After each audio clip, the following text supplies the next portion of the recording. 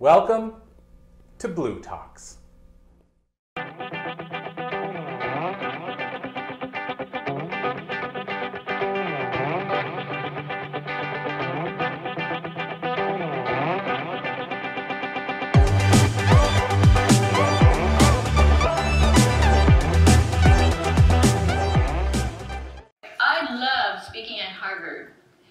But what I really love are peak performers, because peak performers are just ordinary people who just decided one day that they were going to do something spectacular, then they went and did it, and then they continued to do it. So a peak performer is you. It's you. It's you. And me. But what gets in the way of peak performance? Any ideas? Fear. Yes. I have two words for you. Self-doubt. Self-doubt is like this fellow here. He's trapped in a glass bottle and he's floating in the ocean. Life is just having its way with him because he's not taking control of it. And more than likely, you're not doing exactly what you want because you're afraid to. Self-doubt often turns into anxiety and depression. For me, it turned into anger and frustration. This is me at 7 years old. I'm in grade 2. My teacher one day decides that she's going to have a coloring contest. Great, I love color. And it's got to be perfect. No coloring outside the lines. So I showed her my perfect picture, and I won that contest. I was ecstatic. Later on, she decides to hold another contest. Again, I got the perfect picture. She looks at it and she says, "Oh, but you can't win a second time. That's not fair." So she gives the prize to the runner-up. And I was devastated. But I'm just a kid. She's the adult. She knows, right? Right? So I must be wrong. And that began, apparently, a series of attitudinal changes inside me. As a teenager, I was extremely rebellious, but also painfully shy. And I wanted to please people, but I also resented them for it. And I carried on this poor attitude into my adult life. But it wasn't until I had a cancer scare that made me look at my life and really think about what I wanted to do with it. At the time, I was definitely acting like a victim. So that was the first thing that I changed. I stopped being a victim and I started standing up for myself. I started making my own rules. But I still didn't understand why I was so angry and frustrated all the time. Now that cancer scare turned out to be a false alarm. Thankfully, it was a false alarm. But it woke me up and it led me to what I do today. Because several years later, I left my career as a professional engineer. And that was because I was looking for meaningful work, which was going to make some sort of meaningful impact in other people. So I started studying traditional Chinese medicine. And it was in that very first year when my professor said that 1 minute of anger does you more harm than the person or thing that you're mad at. That hit me like a ton of bricks because it was the beginning of understanding. And I knew I was in the right place. So a few years later, I started my practice, and I was definitely helping people to overcome their blocks to become successful and healthy again when I realized that why aren't I using these same methods on myself? Because I was still feeling angry and frustrated. So that led me back to that little story about that little 7-year-old kid. And I realized that that was a day when I lost most of the trust that I had in myself and in other people. It is always amazing when you finally find out why. Why? What's standing in your way? What is standing in your way? And that's when the healing truly begins. So the work that I did, the study that I did explain to me what it really takes to be a peak performer. And that's why I'm talking about what you can do to be a peak performer too. So today I'm talking about what peak performers do when they set goals that other people don't. Peak performers slay their dragons, and peak performers think for themselves. Now, how many of you have heard of that Harvard study about how they followed a certain class of, I don't know, hundreds or thousands of students for several years? Yeah. And then they found out those 3% were the top because they wrote down their goals.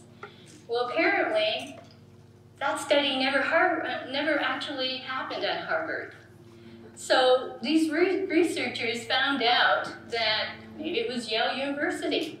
So they tracked down the secretary of the class of 1953 and an associate researcher who was there at the same time. And they both vouched that no such study had ever been done there either. So whoever started this, we had them to thank.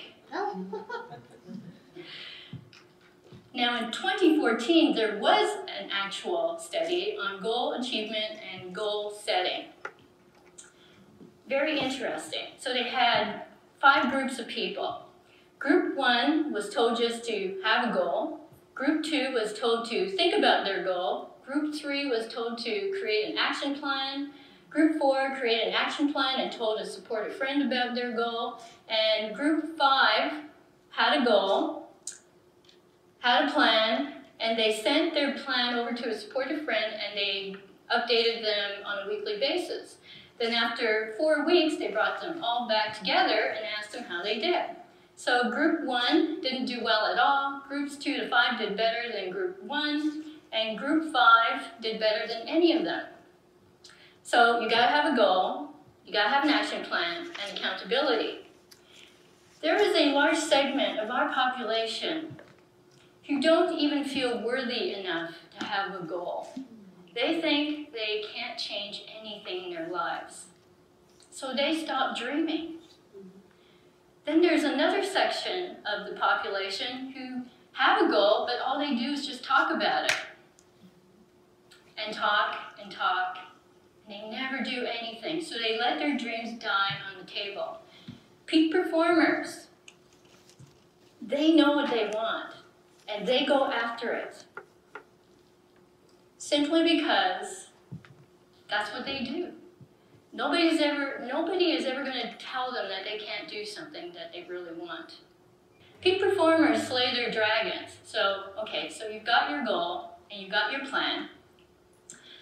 And for some people, as soon as they start executing it, things are going well. And then all of a sudden, circumstance happens, and they quit. So these people also let their dreams die on the table. But for every plan that you have, you're always going to run into obstacles. You're going to run into people who get in your way, circumstances that get in your way, and some of them seem insurmountable when you're going through it, but you do it anyways. Well, that's what peak performers do. They never quit. They never give up. They will go through an obstacle, around it, over it, underneath it. They will do it. And really, any one of you can do whatever you want as long as you're following 3 simple rules. It's legal, it aligns with the unchanging universal laws, and you respect the rights of other people. You can do anything you want. So how many people are NFL fans here? Okay, great. So you know that the New England Patriots won their 6th Super Bowl last year. Now, They didn't have a stellar season last year. They were only 11-5. Right now, they're doing a lot better. But last year, it was a disappointment because they're the top team and everybody wants to beat them. And so, you know, more than likely, they had a plan at the beginning of the year. But they probably had personnel changes, injuries, opposition doing better. Whatever reason, they weren't winning like they normally would. But what they did was they changed their plan. They changed their plan as they needed to, because it's really important that the goal is important, not the plan, especially when you're doing something that you've never done before. Because you see, a plan is merely a guess. It's an estimate of what you think you need to do in order to get to your goal. But it's not always going to work out, so you got to change your plan. You have to be flexible, but never give up on the goal. Never give up. Peak performers, and I love this the most, think for themselves. They do not follow the crowd. In fact, the crowd is mediocre. The crowd is afraid. The crowd will not step out of its own way. So Dr. Rollo May is an innovative psychologist who said that the opposite of courage isn't cowardice, it's conformity. So peak performers are nonconformists. One of my very favorite heroes is Albert Einstein, and his name has come up a few times today, which is pretty awesome. This is a man who used to smile at criticism. He used to laugh at his critics. He would, because he was himself, because he really believed in himself, all he needed was to use that brilliant mind of his. He used the four most important mental faculties that he had. He had his imagination, his intuition, and we talked about that today as well. His willpower, his will as well. My God, we have so many wonderful similarities today. And also his deep, powerful reasoning. He didn't need experimental physicists or physical mathematicians proving his theories, because he was able to look at all sides of what his argument was, and he was able to figure it all out by himself. He didn't need somebody to give him permission to do what he wanted to do. And yes, he was a nonconformist because later on in life, he didn't comb his hair, and he went out in public rumpled and wrinkled because he couldn't have cared less what anybody said about him.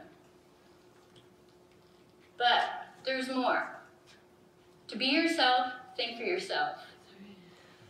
When you are thinking at such a high level, when you really want what you want to do, and it's totally different from anything that you've done or from what somebody else has done, then you're also going to take risks. You're going to be a risk taker. And a risk taker is somebody who just literally jumps into a situation and they just go and do it. Nobody can talk them out of it.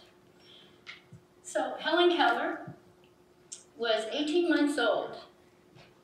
Due to an illness, she became deaf, dumb, and blind, all at one shot. She was a rambunctious, active, normal little girl before that.